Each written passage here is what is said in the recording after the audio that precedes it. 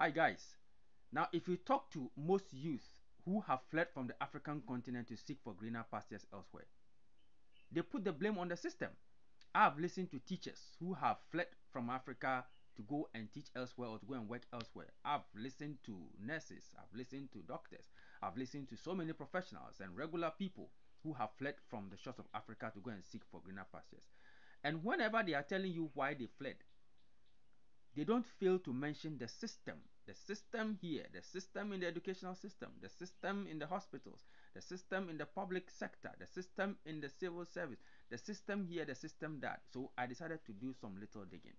What is this system that we are blaming for all our problems in most parts of Africa? Number one, according to the dictionary, Oxford, a system is a set of things working together as parts of a mechanism or an interconnecting network or a complex whole. For instance, the state railway system. And then, two, a system could also mean a set of principles or procedures according to which something is done, or an organized scheme or method.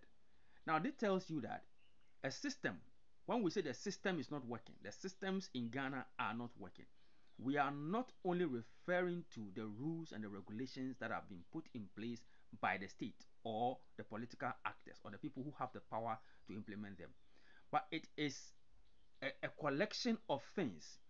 This includes systems that we have put in place by way of culture that we have instituted at certain places. So I spoke to one of my former students just a few minutes ago. Now, she has been unemployed for so many years despite completing university.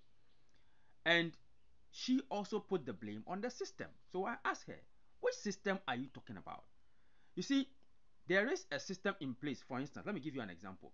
There is a system in place that when you import items into the country Ghana, when you import or when you ship a container with a car coming into Ghana or just any commodity at all, anything coming in, there's a system in place that you must pay a duty on the items you are bringing. You must pay some tax so that the country can generate revenue. Yes, okay. So there's a system in place, for instance, that you must pay, let's say, 10% of the actual price of the product that you bought.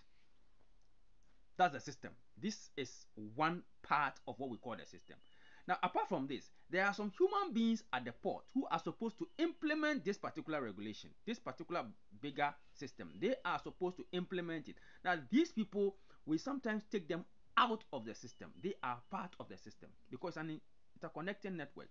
Now, the human beings over there are manipulating this particular rule. And so, when you come, even if you are able to show genuine documents that I bought this car for $2,000, the human being who is sitting there, who is also part of the system, will just take his computer, go online, and check for the price of the car and make nonsense of whatever receipt you are holding.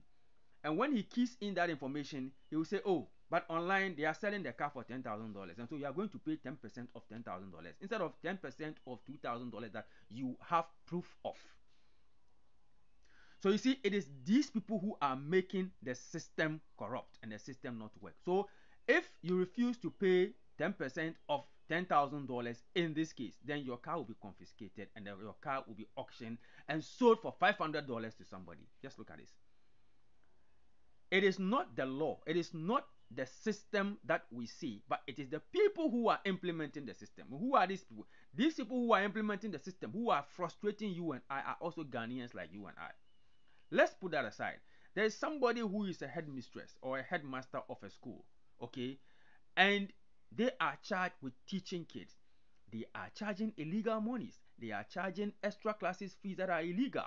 And there are people at the circuit, at the district, at the regional, and they are aware of all of these things and they all keep quiet. These are regular people. They are not politicians. They are like you and I. They have corrupted the system because of their attitude, because they are part of the system. Go to the hospitals where people have to pay bribes before they are seen.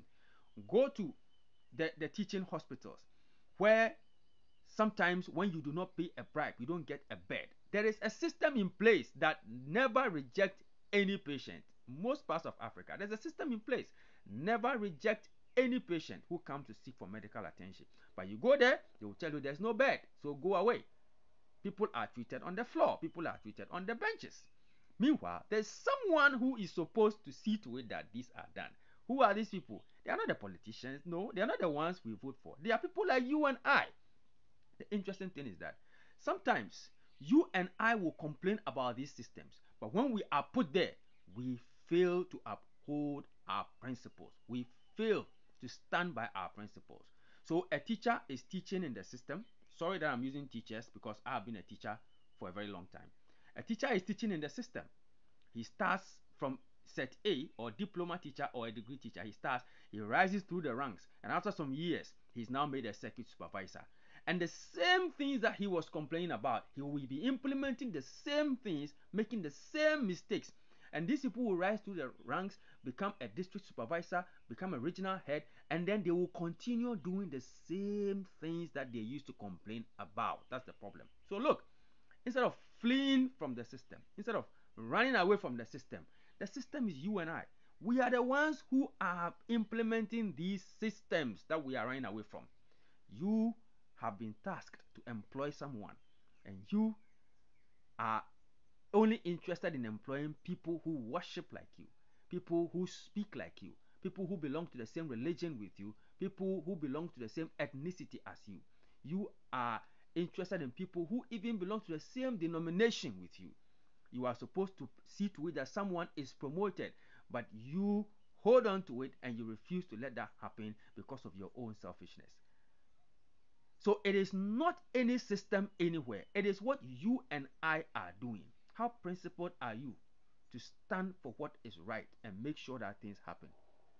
So for those of us who are still in that so-called system, let us do the right things and make sure that the next generation will have a reason to continue living in this system and they will not flee from it.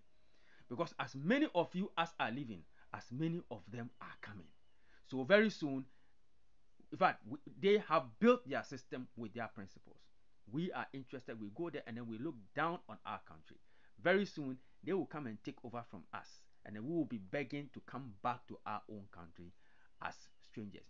It is already happening. Today, many people who are born Ghanaians left the shores of Ghana, left Africa to go and seek for greener pastures. And today, they need visas to visit their own country.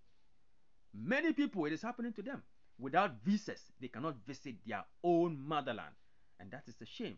And that is something that we need to work towards. We need to work to correct this mess. Nobody can build Africa for us, no matter how bad the system is. Some of us need to remain and fix that system.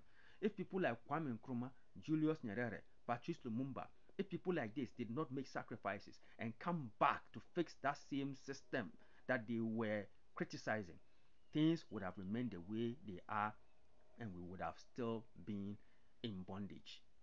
Thank you.